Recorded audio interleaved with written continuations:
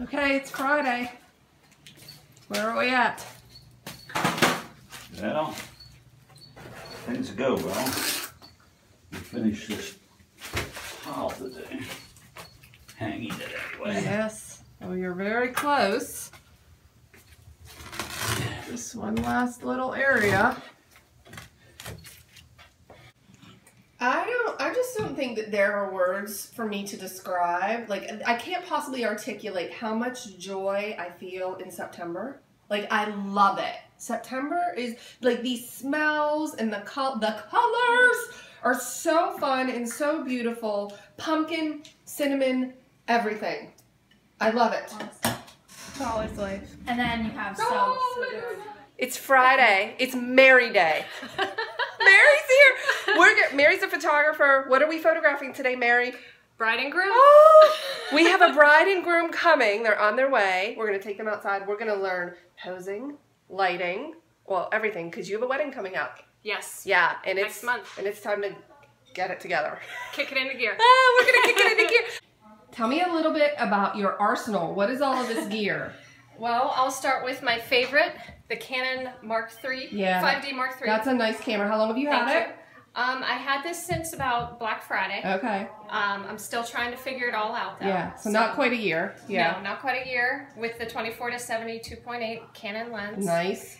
The 70 to 200 Canon lens, 2.8. The 50 1.4 Canon lens. Yep. Some extension tubes. Yes. A Canon 430 EX2 flash. I got a light meter. And I have the 600 flash by Canon. 600 RT radio transmitter. Yes. And this Expo disc. And the Expo disc. How would you classify yourself, business or hobbyist? Right now, hobbyist, but in the back of my head, possibly. Yes, business. In the future. Because I got to tell you something, Mary. This is not the gear of a hobbyist. Okay? This is not hobby gear. And I think you know that. This is pro level gear. Because remember, a hobby costs you money and a business makes you money. And this is not cheap, this list of gear. Right now, this is a hobby because it's costing me all money. So hopefully within the next year, we'll start making money and then we can justify all of the fancy gear. Yes, that would be fabulous. Like, I'm about to get married. Holy moly, what have I done? You know, like, what am I thinking? Right. Yeah, like, it's very pensive. But I like her with a little more of a smile. Okay. So I'll have her stand there and look out the window. Yeah, and a tiny smile. Because sometimes on the wedding day, it's really hard to tell the bride's best look because you're so caught up in what you're doing. Yep, perfect. And a smile, yes. Make sure you push that hip away from the camera. Yeah. Lean towards me just a little bit. Yes. So that's a good way to get out of light. You're going to... I don't know what else to say. That's the key. A good way to get out of the heavy shadow dilemma is don't look at the camera. It wouldn't look right. I'm going to change my...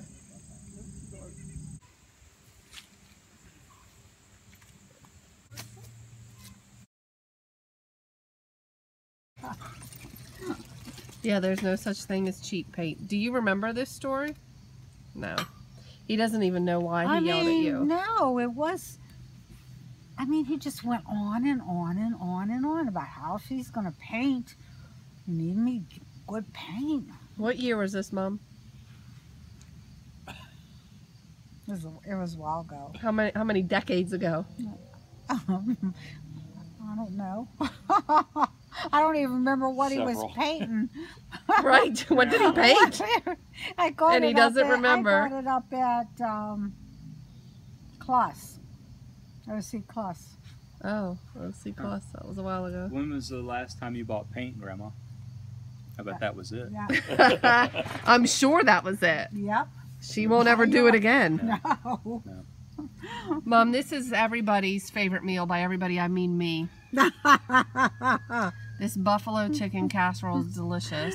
My friend Mary was asking for the recipe, so we need to post it again. I remember you posted it before, but... Or I did. I can't remember. I looked it up, and it's on All Recipe Plus, and it's also on Food Network. Oh.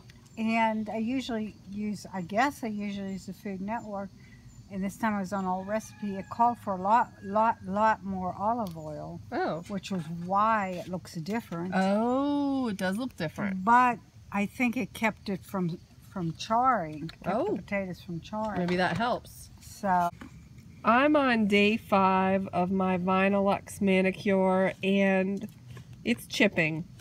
And I don't have that happen with shellac, so I'm not sure if this is going to be for me or not. It also doesn't look as smooth and shiny and, you know, polished as shellac, so we'll see. it'll do it. I made some caramel popcorn for our snack tonight, so I'm just kind of stirring it to get it back in the oven. It is so delicious. And for fun, since it's fall, I added this into the mix. This is so good. It's largely comprised of cinnamon, but it also has korengi, cinnamon, nutmeg, mace, and cloves. I don't even know what that is. Does anyone know what that is, that ingredient? Anyway, tastes good.